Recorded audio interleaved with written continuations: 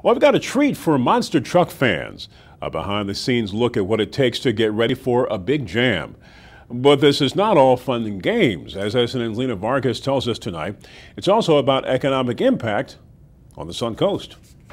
These monster trucks in Allenton do more than entertain fans. They also bring jobs to the area. When you jump, they don't swing out anywhere. I've actually hired 20 new people from the local area.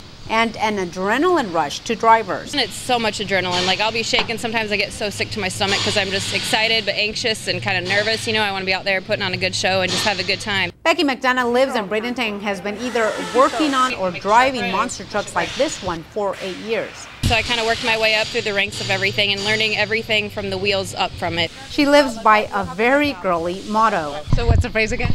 Be pretty, play dirty. It's something I saw a long, long time ago, and I just kind of picked it up and started hashtagging it all the time because, you know, I'm out here with the guys. Now, there are a lot of things that make monster trucks, beginning with the huge tires. Just to give you a sense of how big they are, I'm about 5'10" in heels, and take a look at the difference.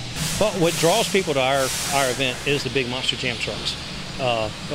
What excites people is what we do.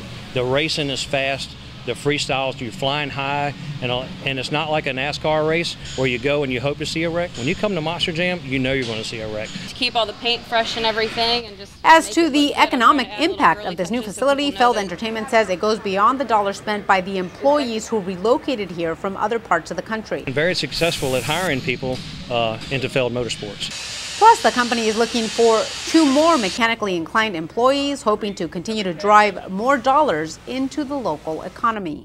These are 30-inch shocks, where the shocks on your car are about 18 inches. Lena Vargas, SNN Local News.